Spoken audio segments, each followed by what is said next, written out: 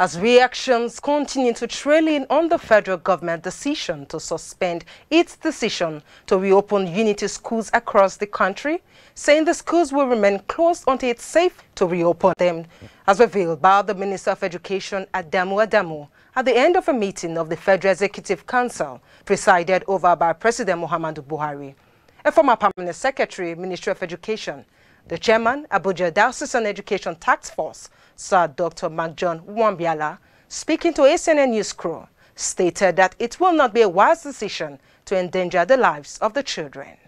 The idea of changing government's decision about the reopening of school, for me, is a very welcome development.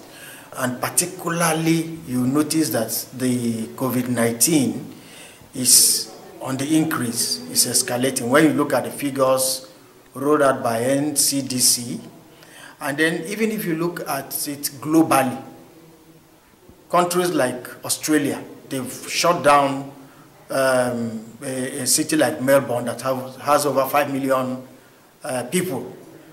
And even in the US, you notice that the numbers are increasing. Now, it will not be a wise decision to endanger the lives of our children.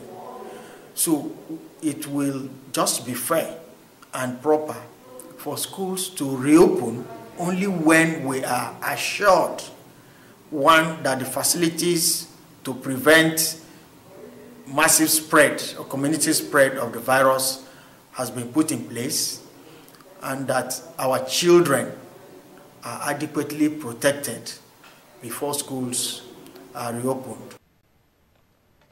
Meanwhile, on the issue of stopping students of schools from participating in the West African Senior School Certificate Examinations earlier scheduled for August 4th to September 5 by the federal government, he says he supports the decision, stating categorically that since Nigeria is a major partner in WAEC, WAEC would have consulted Nigeria before releasing those dates.